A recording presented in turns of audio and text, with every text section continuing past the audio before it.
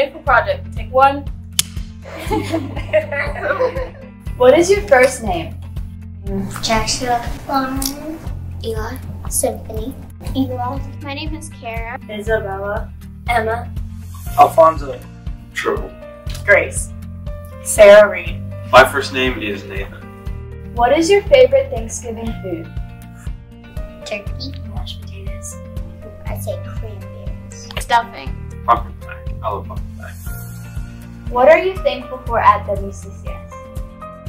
I'm thankful for a good place that can teach me about God. The students. Most of them are very kind and generous. I'm thankful for how much the teachers really care about the students. I'm thankful for the opportunity to come to the school, because without being here, I feel like I wouldn't be able to make it to that next level of education. Who are you thankful for at WCCS?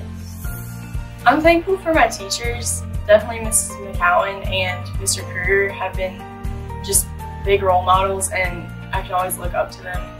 Miss McCarley, because every time we forget our lunch, she will always make us a PB&J. I'm thankful for all of my teachers in culture. Mr. Kruger and Miss Forster, because they're two teachers that have been there for me throughout my elementary school and middle and high school years. I'm thankful for Miss Hardy because she helped me feel confident in my art. What would you like to see on campus that we don't have? Bibles that every student every year could get a Bible to take home.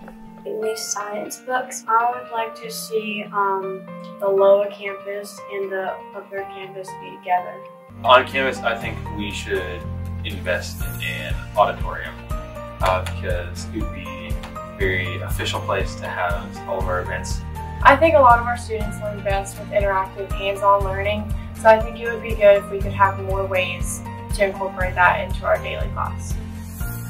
Our school tells the better story. We invite you to be an important part of the story that is shaping our children's lives for eternity. Won't you consider giving to the annual generosity campaign this season? It's a gift that lasts forever.